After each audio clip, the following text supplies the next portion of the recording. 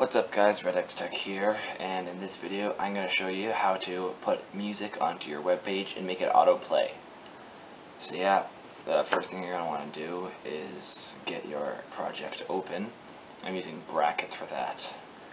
The next thing you're going to want to do is make a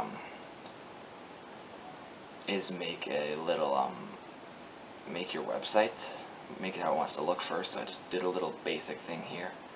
Here's the home page that I have for it, and here's the music that I have for it. So yeah, with brackets I can do a live preview, so I just have this, and on music,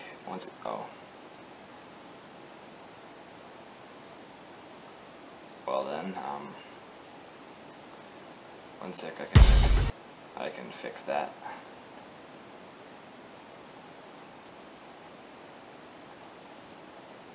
There. Then I'll go to music.html, and this will go to index.html and save that. Save that. And now in the live preview it'll work. Okay, great. So yeah, now once you have your website layout, or once you have it all set up, you're going to want to go to your video that you want to put into it as a song. So I'm going to use Pegboard Nerds and Tristam, their Razor Sharp song, because I really like that. And you're going to click on Share, then Embed, and you're going to copy this right here. Copy. Now you no longer need that. Now on your music page, you're going to want to paste that in right there. Or wherever you actually want it to be. It doesn't really matter. Just paste it in anywhere on your website. Now you'll be able to see that, and now save it. Now when you do your live preview, you'll be able to see that right there. But I don't want to have to click on it.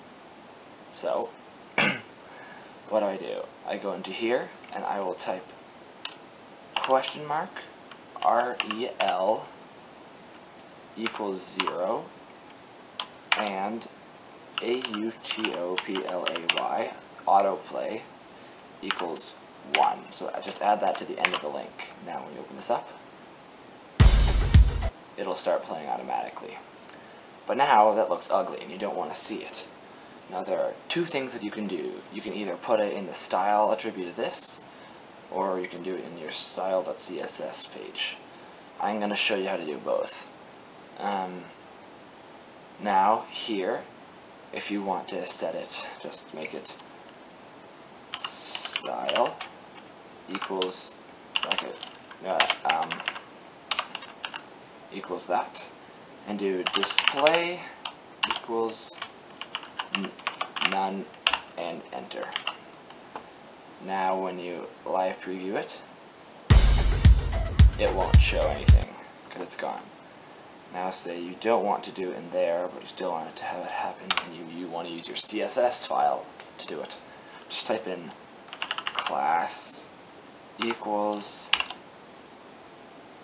music, or you could do ID, but I'm going to use class for this. Now in style.css, or whatever you've linked your page to, and that, create a new class or ID, depending on what you did before, called music, and set display to none. Now, the same thing will happen. So yeah, that is how you will be able to play live music on your website, or not live music, but autoplay music in the background of your website. So yeah, hope you guys enjoyed, and I will be doing some more tutorials on how to do stuff with HTML, because I'm really getting into that and enjoying it a lot. So yeah, thanks for watching. If you enjoyed, then give it a like or subscribe. I love that. And yeah, see ya.